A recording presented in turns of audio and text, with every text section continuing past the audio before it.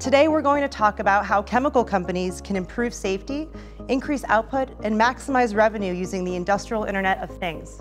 We'll talk about how automating and digitizing processes can remove variability, improve product quality, and ultimately lead to better outcomes for customers. If you look at what you're able to do with the time that you generate with that cycle time, you're able to avoid additional investments and utilize better the equipment that you've already got and increase your profitability of the existing asset.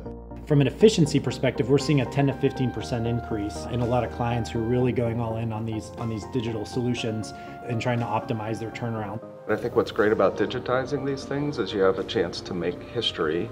And the thing about continuous improvement is it's never done, and you can take the savings from the first piece and fund more innovation. There's three things that Internet of Things technologies enable you to do in business that you couldn't do before or were too expensive.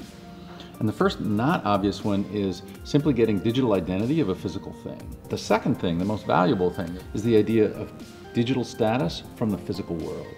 And the third one, sometimes overlooked, is remote control. The ability for software to automatically do something as simple as turn on the lights and as complicated as tweaking a production process to keep it running at peak efficiency. What's the next thing that people are doing when it comes to industrial internet applications to their process? What we're seeing now is a greater use of mobile solutions. So as network availability becomes more pervasive at plants, especially with wireless, more use of mobile devices which are allowing workers to be more efficient. Those two things are what I see as really the next frontier. So right now we're focusing on the machinery. Now we're starting to focus even more on the worker as well.